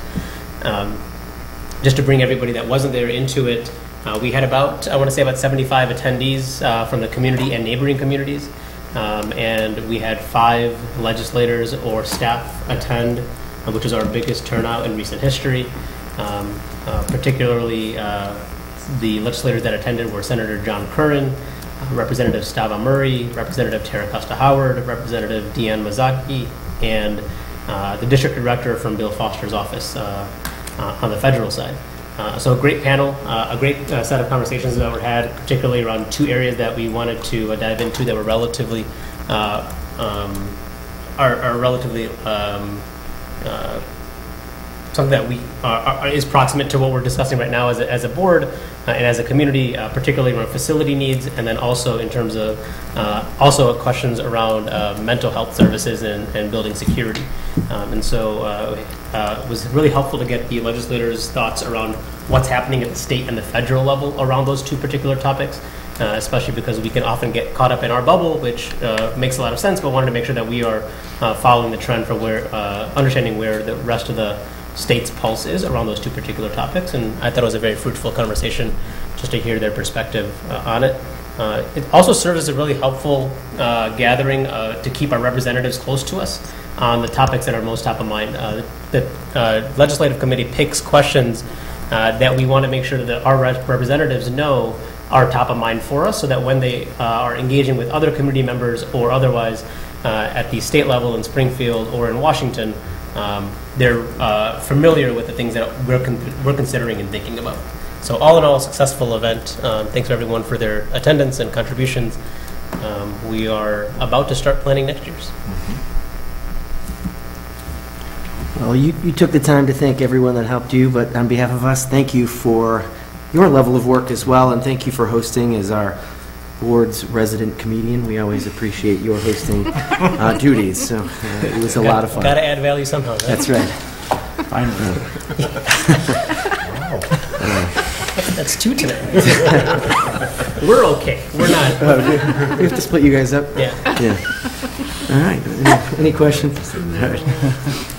The Financial Advisory Committee did not meet since the last board meeting. Neither did the district leadership team, but the Health and Wellness Committee did. So, member. Yep. We met on January 16th. We had a presentation from RX Benefits, which is our third-party administrator of our prescription plan.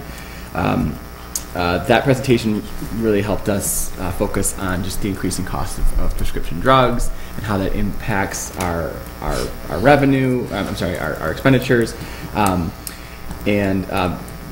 we, of course, our committee is representative of not just me as the board liaison and our administrators, but also our bargaining groups. And so a lot of the things we're talking about are ways in the future to control costs. And there are some things that we could take in the short term, but some of those things need to be done through collective bargaining, which we are in the middle of all of our contracts. But we're just having these conversations now, and so that we're just ready for the future to have some conversations about how to cut costs there that we can all agree on. We looked at claims. The MRF is running about 5.2% to the good through December, and then for this month, I think we're meeting in next week, Todd, on the next Thursday. We are going to be having a conversation about the wellness screening that took place in the fall, and we'll let you know about that next month. Great. Any questions? Wonderful. Then tonight we have no special discussion items. So,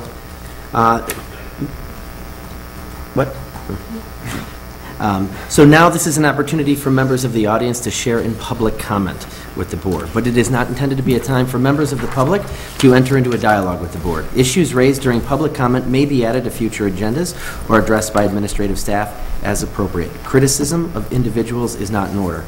The board has allotted 30 minutes for public comment this evening. We ask you to keep your comments to a 3-minute limit to allow everyone the opportunity to speak. At this time, have we received any cards? No. Okay. We have not received any cards, but if there is someone that would like to speak, please step up to the podium and state your name and your attendance area and share your comment. If you do, we do ask that you fill out a card with us so that we can follow up with you if necessary as well. Thank you. Hi, my name's Emily Gow. I'm a parent at Kingsley. I have a first grader and I have 2 fourth graders.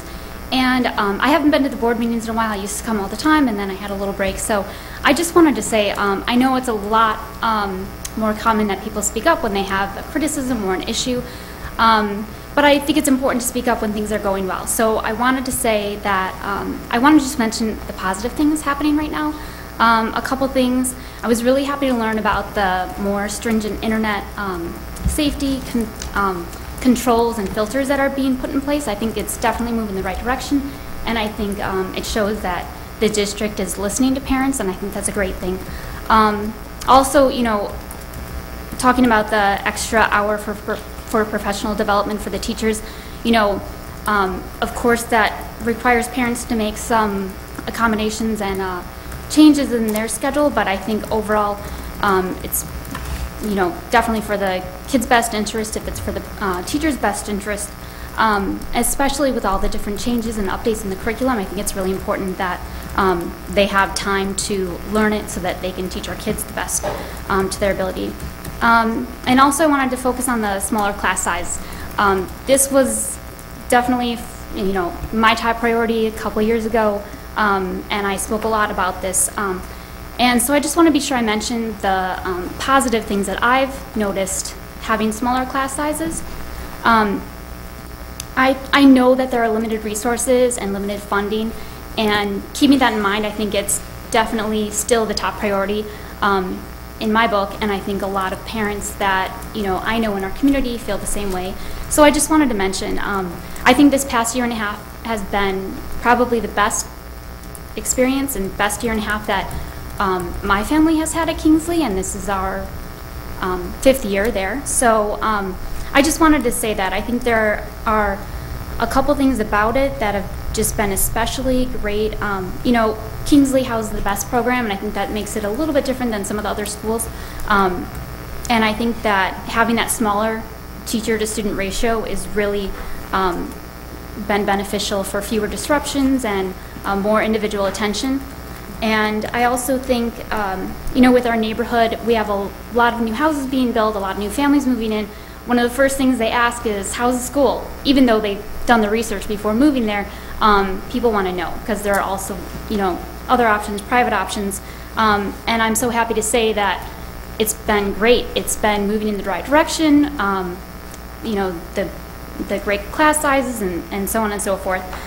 This year in particular, we've had 3 amazing teachers at Kingsley. That's not to say past years haven't been great, but I think that this year in particular, we've had teachers that just seem really well matched.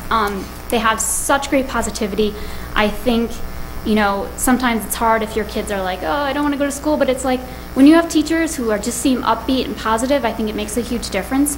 Maybe it's because they have more manageable class sizes. Maybe it's because they have, more resources with that hour of planning.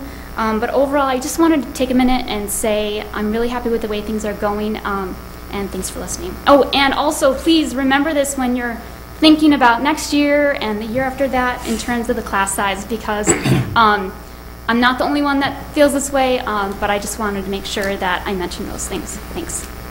Thank you so much. Thank you.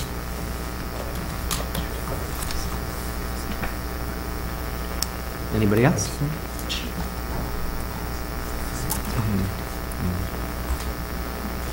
All right, and then with that, we're going to move on to the approval of minutes. Are there any suggested revisions to the minutes as presented in the packet of materials? If not, is there a motion to approve the minutes from January 13th of 2020, meeting as presented? So moved. Second. Any discussion? All in favor? Aye. Any opposed? Motion carried to approve the minutes from January 13th, 2020, meeting as presented. Is there a motion to approve the minutes of the January 7th, 2020 Board Tour Kingsley Traffic Safety Meeting as presented? So moved. Second. Any discussion? All in favor? Aye. Opposed? Motion carried to approve the minutes of the January 7th, 2020 Board Tour and Kingsley Traffic Safety Meeting as presented. Is there a motion to approve the minutes of the January 14th, 2020 Board Tour Bel Air PTA meeting as presented? So moved. Second. Any discussion? All in favor? Aye. Any opposed? Motion carried to approve the minutes of the January 14th, 2020 Board Tour Bel Air PTA meeting as presented. Next up is our consent agenda. Are there any items that a board member would like to have considered separately? Okay, if not, is there a motion to approve the consent agenda consisting of the personnel report and financial statements consisting of the list of bills and summary as presented in the packet of materials? So moved. Second. Melissa, please call roll. Member Olczyk. Aye. Member Samanti. Aye. Member Weiner. Aye. Member Doshi. Aye. Member Hannis. Aye. Member Harris. Aye. Member Hughes. Aye. Motion carried. The consent agenda has been approved as presented in the packet of materials. First up, recommended for action is Math K-5 resource adoption of bridges in mathematics as recommended by the Math Committee.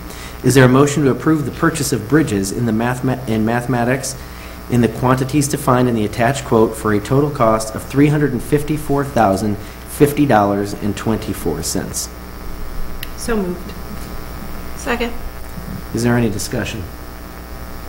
just to call out the hard work that went into ultimately reaching this decision. We've had about a year of a preview that this vote would ultimately be coming.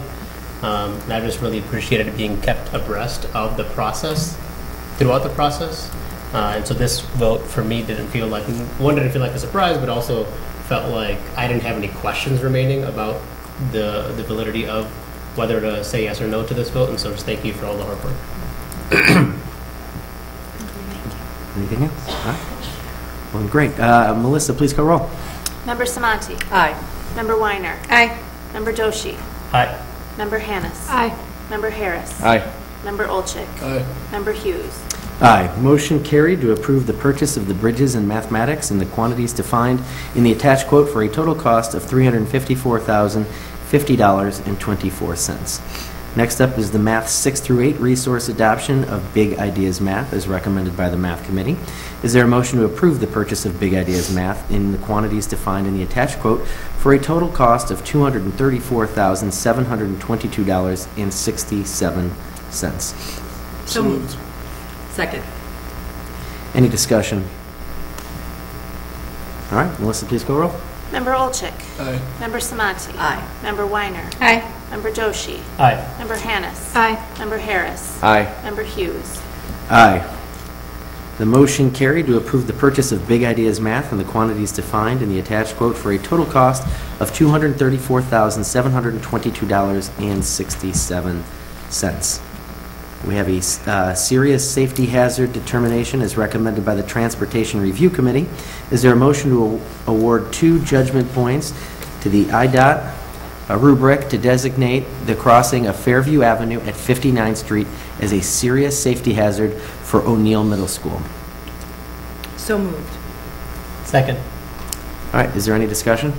I just had a question. Obviously our community goes through a lot of change, and as a result, traffic and roads are modified, and we even saw, kind of a bullet point in the Lester presentation about traffic patterns. Is there a process to review these on a regular basis, or is it kind of as needed? What's the process? So that's a great question. We review any new routes, obviously get presented, and the board gets a chance to review them.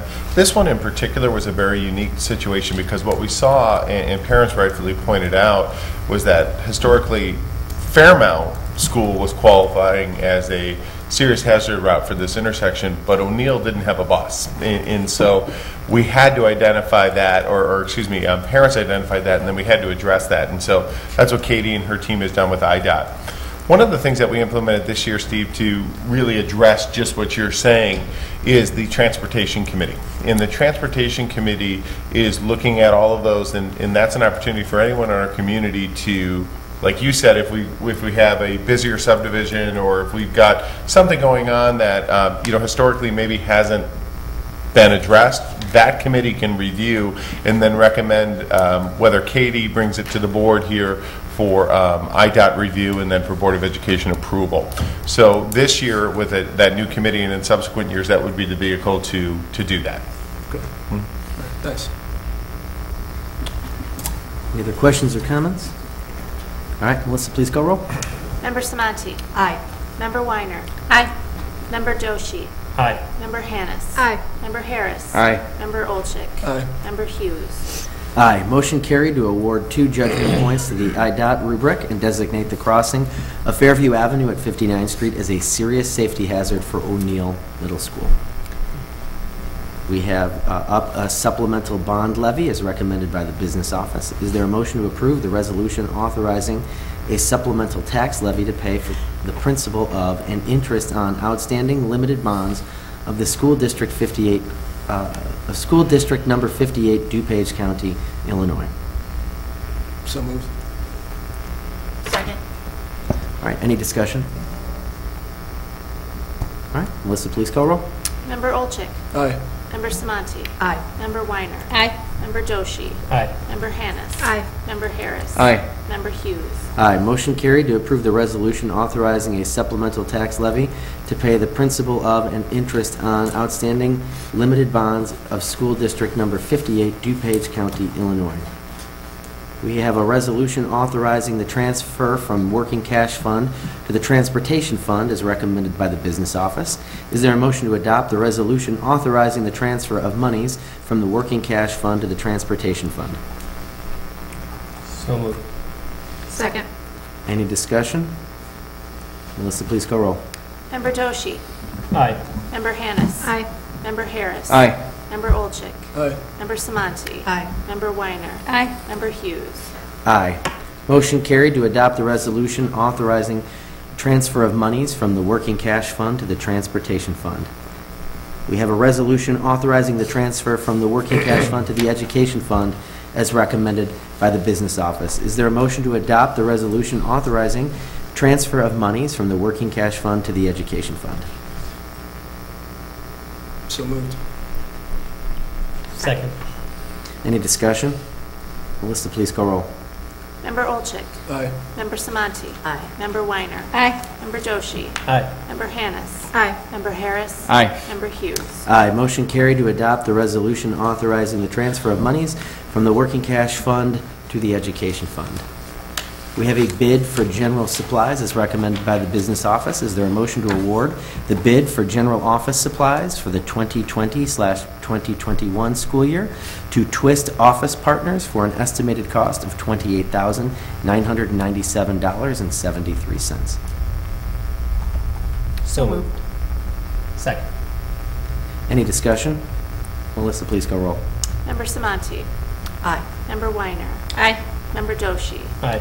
Member Hannis. Aye. Member Harris. Aye. Member Olchik. Aye. Member Hughes. Aye. Motion carried to award the bid for general office supplies for the 2020/2021 school year to Twist Office Partners for an estimated cost of $28,997.73. We have a bid for art supplies as recommended by the business office. Is there a motion to award the bid for art supplies for the 2020/2021 school year to Cascade School Supplies for an estimated cost of $19,367.16? So moved. Second. Any discussion? Melissa, please call roll. Member Weiner. Aye. Member Doshi. Aye. Member Hannis. Aye. Member Harris. Aye. Member Olchik. Aye. Member Samanti. Aye. Member Hughes. Aye. Motion carried to award the bid for art supplies for the 2020/2021 school year to the Cascade School Supplies for an estimated cost of $19,367.16. We have a bid for paper as recommended by the business office. Is there a motion to award the bid for paper for the 2020/2021 school year to Midland Paper for an estimated cost of $46,288.60? So moved. Second. Any discussion? Melissa, please call roll. Member Hannis. Aye. Member Harris. Aye. Member Olchik. Aye. Member Samanti. Aye. Member Weiner. Aye. Member Doshi. Aye. Member Hughes. Aye. Motion carried to award the bid for paper for the 2020/2021 school year to Midland Paper for an estimated cost of $46,288.60.